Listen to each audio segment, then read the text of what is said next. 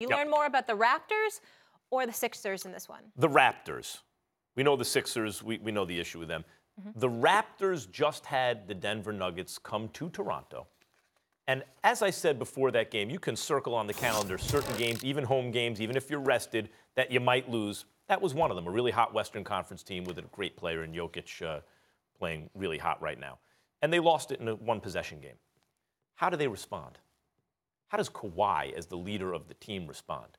Kawhi responded with a game that reminded us why I said, when everyone automatically says, KD is one of the 2 best players in the world coming into this year, I said, a healthy Kawhi is the 2nd best player in the game. Yeah. And the guys coming from for his spot are the young guns, AD and Giannis. But a healthy Kawhi as a two-way player, we pay a lot of lip service to defense, and KD's a great defense player, of course, he's excellent. But Kawhi is the best defensive player in the game. He is a special, all-time great defender, still in his prime, and that is fully half of his value. So when we look at Kawhi and we go, oh, he can average 26 points, whatever it is a night. He can shoot the three well. He can monopolize. You could a high usage guy who can be on the ball well. All these things. That's just half his game. Yeah. His defense is actually the extra special part of his game.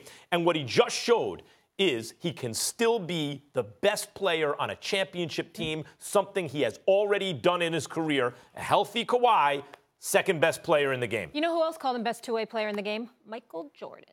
Well, he probably is, but listen, I'm not sneezing at Kevin Durant, but that's a different subject for later on in the show because the numbers are similar. And last time I checked, Kevin Durant could play some defense too. Let's be very, very clear. Last night was about the Sixers. We knew what we were getting from the Toronto Raptors. Basically, you have long, athletic dudes, Siakam and Anunoby. Valanciunas can ball, by the way. Give him a lot of credit. Kyle Lowry, that little pit bull that goes after you. We know what he can do, and he's one of the assist, if not the assist leader in the NBA. He deserves a lot of credit. And of course, Kawhi is big time. I'm not knocking that. But to me, what I was watching was the Philadelphia 76ers, and I'm not pleased. Let me be very, very clear. Oh, boy. Joel Embiid is a stud. Gotta learn to play with his back to the basket better. This was a problem in the postseason. This is a problem now. You got to get your butt in the hole. This man's 7'2", 7'1", 7'2", with major, major skills. He can ball. He got heart. He ain't scared of nobody, and he certainly knows how to talk enough trash. You go up against a big boy like Valanciunas, and all of a sudden you can't find your post game, I got a problem with that. Ben Simmons, at some point in time, rather than just saying it, we got to remind everybody, the brother can't shoot. All right, 4-6 shots, just 6 shots, 8 points. In a game against Toronto with the weapons that they have, I need more from Ben Simmons. I don't need 8 points and 7 turnovers from a kid that good. I know he has to work on his perimeter shot, because I know he's not a shooter, but you got to be better than that. He's too great to give me 8 points and 7 rebounds. And then I'm going to look at Coach. I'm going to look at Coach Brett Brown. And I know people in Philadelphia, you know, because I got on him because he blew 3 playoff games, and I stand by that, damn it. The bottom line is I like Brett Brown. Yeah. Brett Brown deserves to be the head coach of the Philadelphia 76ers. I like him. I wish him nothing but the best. But I need better coaching, because here's the reality. If I've got these questions about Joel Embiid, when do I get to look at the coaching? Right now, we look at J.J. Redick, who has just been steady. We look at Jimmy Butler, who's just been steady. They've been there to supplement Embiid and Ben Simmons. So guess what? They should be helping you. They shouldn't be carrying you. This is one game for Embiid, I get it. But you've got to take your behind down in the low post sometimes and remind them that you're 7'2". And you, Ben Simmons, you got to be more aggressive offensively. And Brett Brown got to make sure they do it.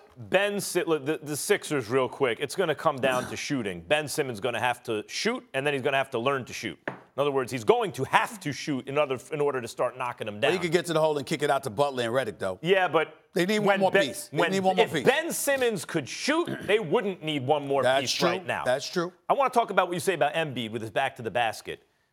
You're right, but I don't think we agree why. And I want to talk about his comments, how he played like trash and everything. I agree with Embiid, and I agree with you, but it's not because a big man must play with his back to the basket, because I think he can do that. The problem with Embiid is he shoots 4 threes a game. That's a ton for a 7+ foot big, strong dude. In a way, he has the potential to be the most complete center ever because he shoots so many threes. He is so big. He has good footwork. He plays such good defense. He's hitting 29% from three. Guys, it doesn't cut it. And he's taking a lot of them. So the reason I think he needs to get down in the post more is because he doesn't shoot as well as he thinks he does. It's great that he's taking the shots. He's not knocking them down. He didn't knock them down great last year, around 30%. If Embiid was shooting 35, 38% from three, he might be the best player in basketball. And that's the point, Stephen A.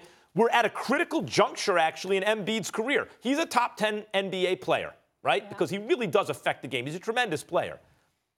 Why isn't he the best player in basketball? And it comes down to, actually, in my opinion, the shooting. If he could knock it down from outside consistently, he'd be right in the conversation. Is he going to settle in to be a top 10 player, or is he going to make a run to be the best player in the league? That's not the point. You're not a stretch four. You're a five. Stretch five.